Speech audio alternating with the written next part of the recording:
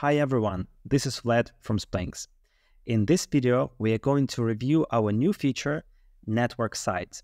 Many customers gave us really positive feedback about it, and in this video, I want to show you how to use it and how you can improve your operations with it.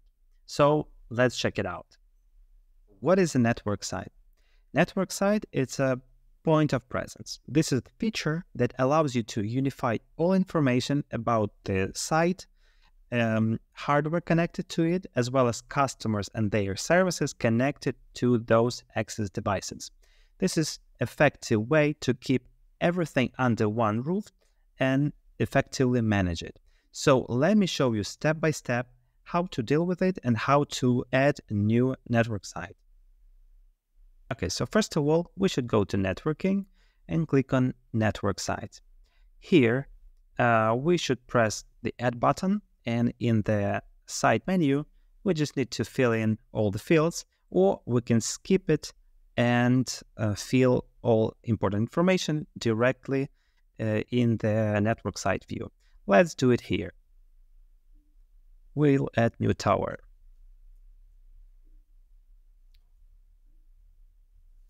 Some description, we add location, new address, I'll paste the address here.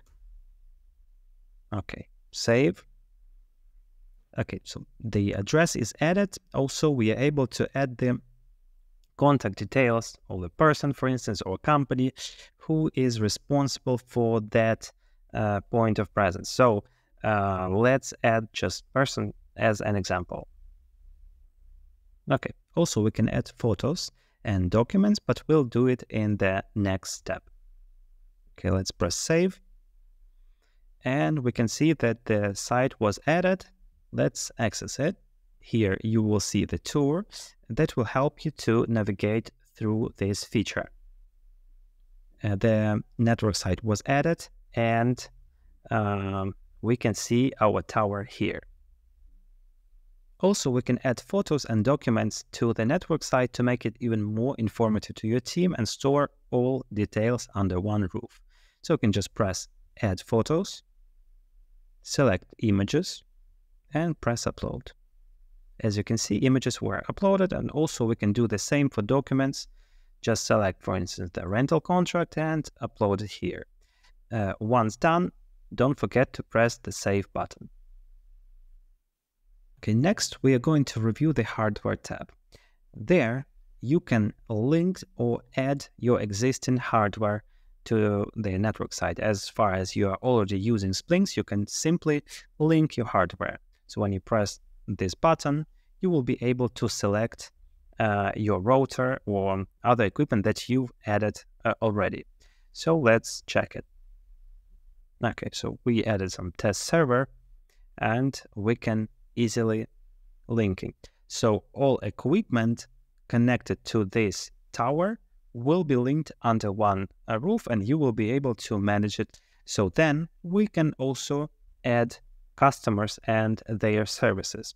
So as you can see, to add multiple customers to the network site, please go to customers list. So we can go here and select several customers, for instance, and link them to this network site. So we can just select them, press actions, and link to access device. Yeah, as you can see, our new tower is already selected here. So we can just link these customers to access device. Also, there might be cases where you have several access devices under one tower. So you'll be able to select multiple devices here. Let's link them. Yeah, as you can see, all these customers were successfully added to your network site. And the last option, but not the least one, it's a map. Map gives us a possibility to oversee our network site, services, hardware, and access devices on the map. This is initial integration of this feature, and we will tweak it in the upcoming releases with advanced network coverage and network topology. As of now, we are able just to select in the filter options that we want to see on the map, like hardware, services, access devices, and linking.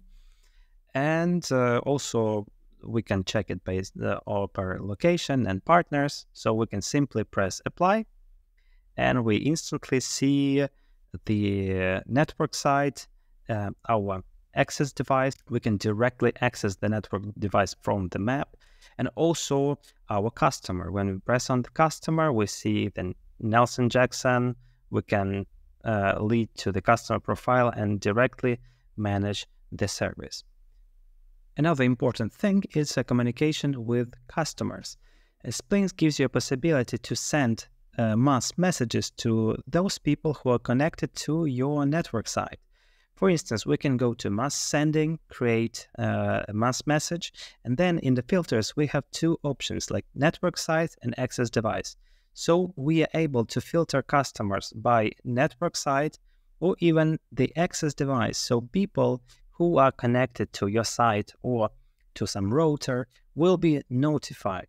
This is effective way of communication in terms of outage or in terms of some maintenance. So only those customers who are affected will receive the message, and it will ensure smooth communication with your customers that leads to further satisfaction.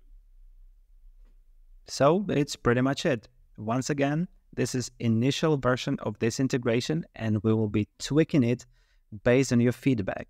So make sure to try it yourself and share your experience with us. Till the next video. Thanks.